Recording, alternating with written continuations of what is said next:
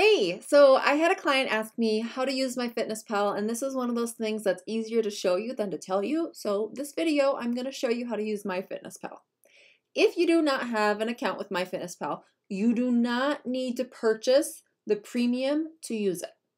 You don't. All that does is it allows you to adjust your goals per gram, I think. It's more detailed, but again, I'm not a huge fan of tracking your macros. So in MyFitnessPal, get the macros as closest to what your goals should be based off of the calculator in the membership site, but don't it doesn't have to be exact. Use it as a guide because remember, tracking your macros could be 25% higher or lower. So just use it as a guide and don't purchase it. So first of all, I got my phone here. We're going to go ahead and I've opened up the app already. Can't really tell. You can't see it very well. Sorry. But when you open it up, you've got at the bottom, you've got your diary. That will take you to your food diary. You can go to your more settings and you can change your goals and you can put in your weight. MyFitnessPal uses a different calculation. So when you put in your goal weight and everything like that, it's going to give you a different number than you got off of the membership site. That's fine. Remember, it's just an outline of kind of where you should be. All right, so when you're ready to track your food, the easiest way to track your food is to scan barcodes. But if you're eating how you should be eating, there's not a whole lot of barcodes that you've got to scan because there's no barcode on vegetables and fruit and things like that, right? So sometimes you need to know how to search without the barcode. But let me show you the easy barcode way first, and then we'll talk about all the other things, okay? So, by the way, you can also customize it. I don't know. Yeah, you can kind of see it. Sorry, the glare. I haven't reset this since competition days, but I have 6 meals in here. I've customized it to how many meals I've got. And I've got meal 1, meal 2, meal 3, meal 4, and then pre-workout meal and post-workout meal.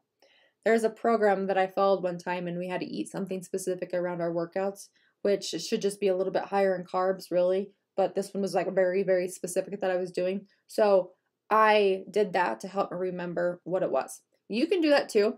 Now there's no wrong or right way. Remember, you can eat 5 meals a day or 3 meals a day. But so you go ahead and hit add food. In the top right, we've got this little barcode scanner. Click on your barcode. Now I did bring in some food to demonstrate. Whole wheat pasta. Okay.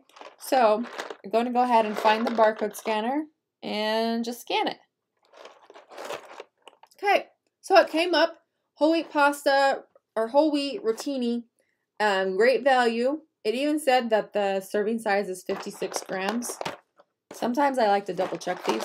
Yep, 56 grams dry, which is 1 cup, which is really helpful. When this just says grams, I have a really hard time like, what does that mean? How am I supposed to measure that or anything like that? But the box said cup. So now this says 180 calories per serving, and that's 39 grams of carbs, 1.5 grams of fat, and 9 grams of protein. And then your serving size, if you did the 56, which remember the box said 1 cup, then you can say that. Or you can change it, and then a number of servings and everything like that.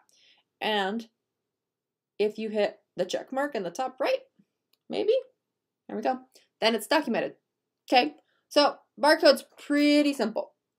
Now, let's add another item that maybe isn't a barcode. Like, for instance, by the way, like, you can also see when you do this, nope, I can see my history. That's what I was going to show you, but it's not working. So I can see like things I've had in the past, which is awesome because then you're not constantly looking for it. You just have to pull it up. So let's say chicken. I already have it in here, but let's search and let's type in chicken.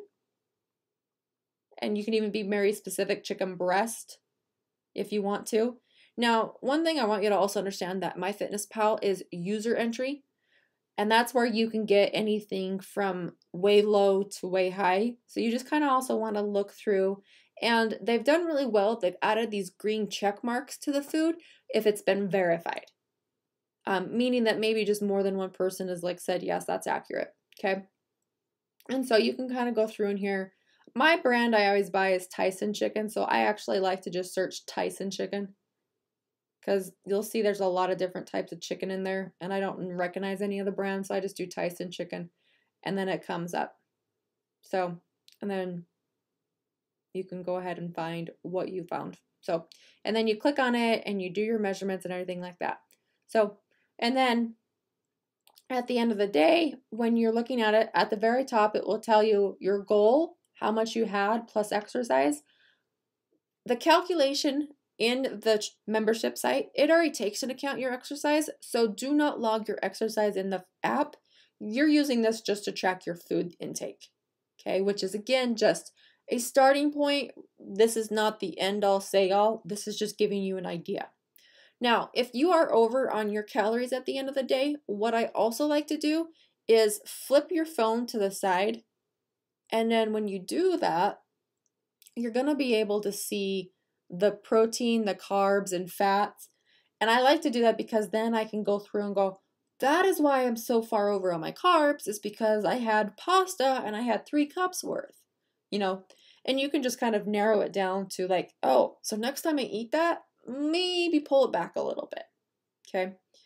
Which is also counting on the fact that you're being honest with yourself and measuring your food and stuff like that, which again is not the end all say all, it's just a starting. So hopefully that helps. Do not buy the premium. Use this just to get an idea. Use it to be aware of what you're eating. In the end, we want you to be in a calorie deficit, getting enough protein so you can build muscle, and then you should start to see results. Let me know if you have any more questions. You can email me at allie@tfl.com.